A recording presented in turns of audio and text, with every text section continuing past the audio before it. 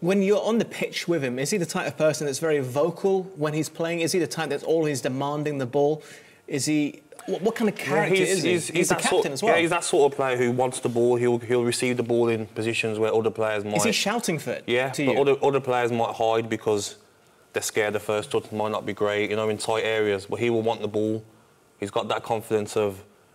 He'll see today as, like, Villa aren't expected to get anything out of the game today, are they? So that will help the players maybe and help them. Does he try and do too much for Aston Villa at times? But I think he does. He does because there's not as much quality in the rest of the team. In a better team with more better players, you wouldn't have to do so much. So I think he tries to do too much. I think there was a game earlier on in the season where he's coming back into basically defence to pick up the ball, and you don't want him in them areas. You want him in the number 10 position, picking it up there, not coming into his own half and picking it up. I think that's what stopped him in the England side at the moment. Because we've seen from all the stats, he's the superstar for Aston Villa. But sometimes he's going almost playing right back, left back, getting the ball. He's playing centre forward. He's all over the pitch because he feels he has to really make an impact. Do you think it's not a frustration though, maybe? Oh, for him it is, yeah. But I think when you're looking at those sort of games and England games, Gareth says looking for someone that can be very, very disciplined. But we haven't seen Jack Grealish in that role because he can't for Aston Villa. Yeah. You know, he feels he has to be. So for him to establish himself as an England international, you're suggesting he needs to go and play for somebody else? I think he needs to be a better club where he's great on the ball. We know that. So let him stay up the pitch so he doesn't have to keep running backwards to get the ball off. I have it in my mind that actually he does stay up the pitch quite a lot, and he does have some critics who say that he doesn't work back enough. Carlton Palmer on the show when we watched the game v Leicester. Yeah. But I watched the game. It might have been a Leicester game. I think it might have been where he was coming into his own half, deep into his own half to receive the ball, and then he'll make a pass and then he'll get into the attacking half. But he's doing that because he's frustrated that the players probably can't get the ball to him. He's a number 10 and he's running more than anybody else in the team. He shouldn't be. That shouldn't, you know, you want all his attacking prowess when he gets the ball in that final third, in the opposition half. But I think it's a credit to him though, as he's that eager to impress, to succeed for Villa, to win games, that when he's not getting the ball in the number 10 position, he's going all over the pitch to get it, which is credit to him, I think. Let me ask you, you're the record Premier League goal scorer for Aston Villa. You've played your entire career, barring 2 loan spells at Watford and Sheffield Wednesday when you were very young.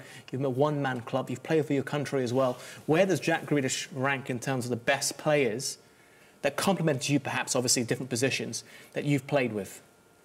Is he number 1? He's definitely number 1 or joint number 1, I would say. For me, the success I had with playing with Ashley Young, like I really like playing with him, you know, we had a good partnership. But Grealish has got that sort of like natural talent. The best talent you've seen? The best natural talent that I've seen and played with by 100%. But the players that I've played with, I say maybe he's joint with the likes of Ashley Young. He reminds me a little bit of Jack Wilshere when he first, you know, Jack Wilshere in the early days when everyone was going, Jack Wilshere can be the next Gazza. Yeah. You know, Grealish, I think, is a bit like that. He picks the ball up, he runs at people, he makes things happen. And you see, like, he's that type of player, isn't he? You see, even the socks rolled down, right? Even in training, when you're doing like 5-a-sides in training or 11-a-sides, it's like you can't catch. You could be the quickest player on the pitch, and you can't get the ball off him.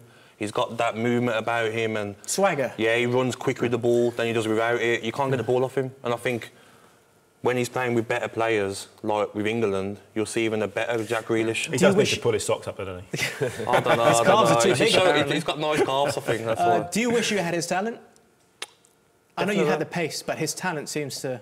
Yeah, I think if you have the Grealish pace wish and he had his goals. Yeah. No, but I think you see videos of players like Lionel Messi and maybe Iniesta when they were little, they were 7, 8, and they were doing the things that they're doing now.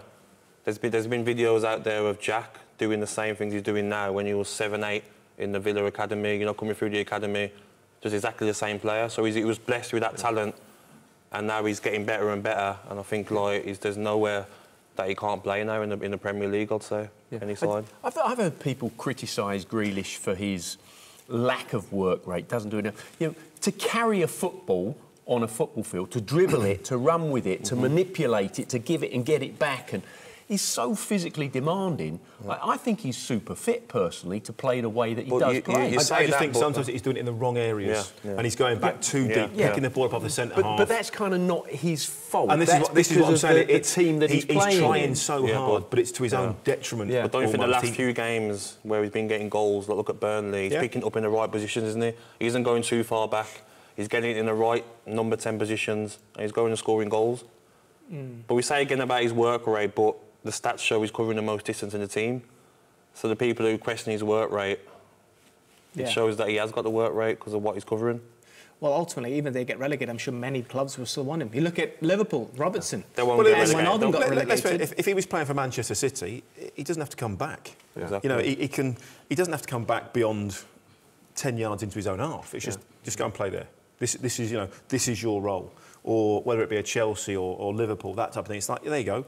And he can use all that energy going forward, and he'd be even better for that. That's what I'm trying to say.